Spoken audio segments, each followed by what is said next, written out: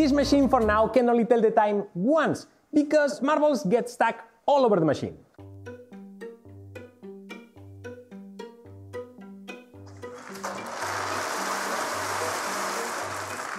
And when marbles get stuck on the channels and it starts drawing a new hour, it gets quite difficult to read the time. I mean, it's perfectly clear that it's 7:58 o'clock, but I think we can all agree that this is not ideal. But of course, I wouldn't be here if I didn't manage to painfully solve all those issues, right? And yet, I couldn't fix this one, because I've made so many changes to the design that nothing fits in this one anymore. For example, I made the channels larger so weirdly shaped or larger marbles don't get stuck inside, which in hindsight would have been a very smart thing to do from the beginning. But to do that, I had to increase the distance between channels, and now all the panels are wider. So I had to reprint all of them, and I even had to make a new frame for them. Everything. I also changed how the panels are attached and made new brackets for everything. And I had to fix a lot of things. These two panels now, instead of meeting here, they meet in the middle of the ramp. So when I stop a marble in here and it has to start again, does it on a ramp and never gets stuck. And I also glued these wires to the straight sections of the channels, because even with the most perfect 3D printed channels and the most round marbles, they still got stuck. And these wires are as smooth as you can get them, so the marbles always roll perfectly on them. So, problem solved. And of course, I had to redesign the tray where the marbles are collected. And now all the top surfaces are printed flat on the printers, so there is no way that a marble is going to get stuck in here.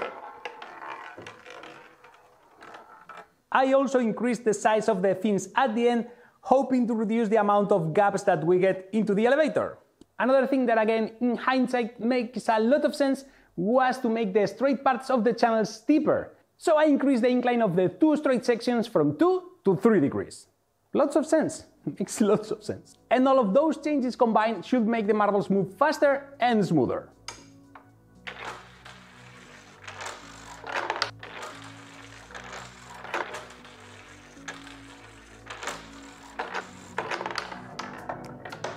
But changing so many things has consequences. And as I mentioned before, the channels are now wider and they don't match with the old elevator links anymore. So I had to print a new set. 68 new elevator links. Yes, you and I both are wondering, why do I do this to myself? Why do I do this to myself?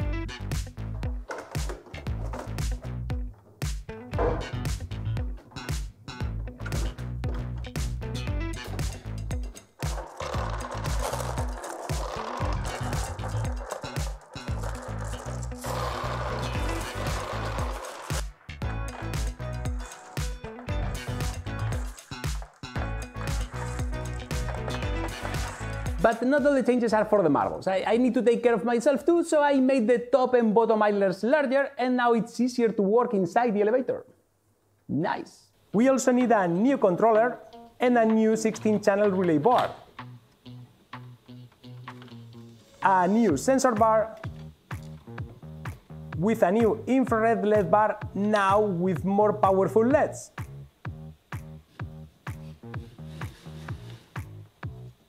I'm introducing a small change, and now I read the marble color in here, and then once they get up to the channel level, I push in the ones that I need, and then I reject the ones that I don't need above that. And that's what this weird combo is for. I've put this array of solenoids at the bottom that will push the marbles into the channels, and then above that I have this comb of flexible pushers that will push the marbles out of the elevator. Hopefully. But this brings an interesting issue. Once the marbles aren't selected by the solenoids and get to the comb, they get ejected and, you know, marbles everywhere. So I need to find a more gentle way to bring the marbles down. Marble parachutes or something. But before we do that, a quick ad from today's video sponsor, Onshape. Onshape is a professional CAD plus PDM system, and what makes it different is that it was built entirely in the cloud and works in a web browser. With Onshape, you can collaborate in real time with others more or less like you would in Google Docs.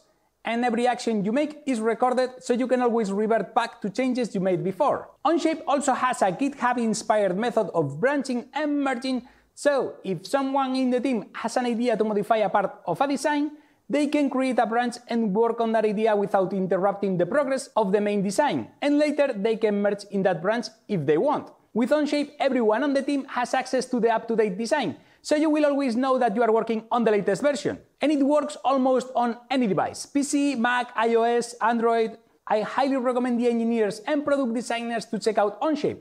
You can get started with Onshape for free at onshape.pro/IvanMiranda. And now let's get back to the machine.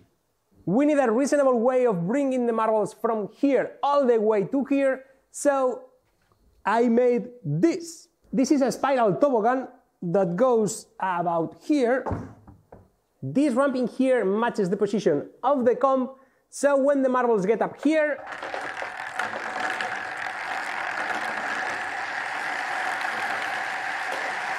they fall through the toboggan. And now this makes the clock way louder than before. And it was already really loud. This looks a lot like a mistake. So loud. Too loud.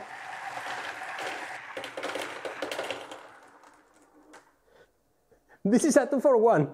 This is now the loudest clock I've ever seen in my life. So loud. And with that, I think we have everything we need to make it work, but one thing. This. In the last video I mentioned that I had two main issues. The first one was that the marbles were getting stuck everywhere, and the second one was that I didn't have enough marbles. And this is it, every single black and white marble that I could find. Let's see how many of these I can use.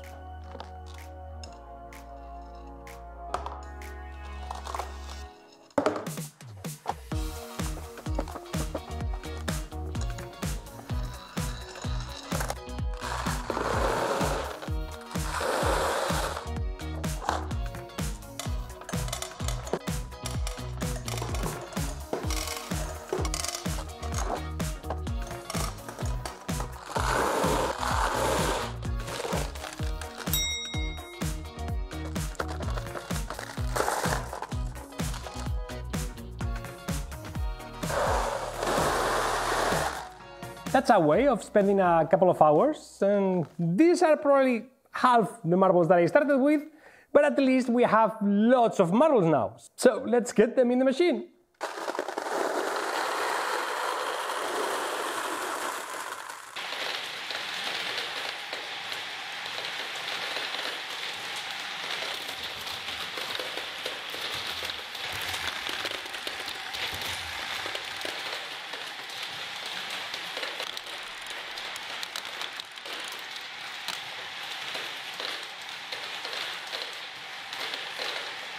And after all this work and rebuilding the entire machine from scratch, we are exactly where we were, but this time marbles don't get stuck and we have enough marbles. So I will try now to make it work like an actual clock, telling the time.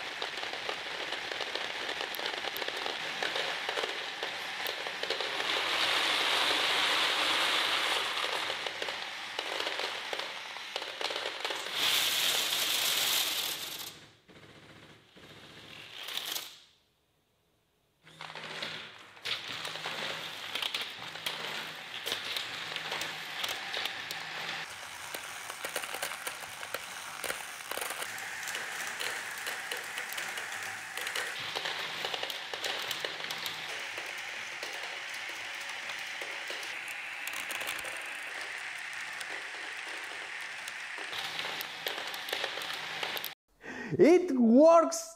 I had to try a few too many times because there were still a few bad marbles in there. mostly of the not so round kind, so that they were still getting stuck, but now it works! Marbles don't get stuck in the channels anymore, although I must confess that I've been helping them by violently shaking the elevator after opening the gates.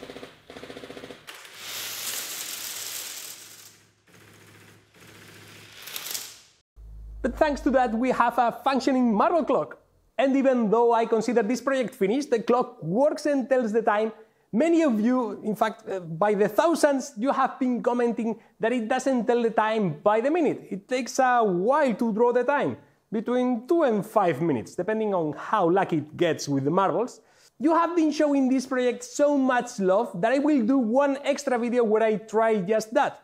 I will try to make it fast enough that it tells the time by the minute. Wish me luck. And that's it for this video. Thanks a lot to all my Patreons and members. Thank you, and thank you all for helping me with this amazing project. And now please go and make something!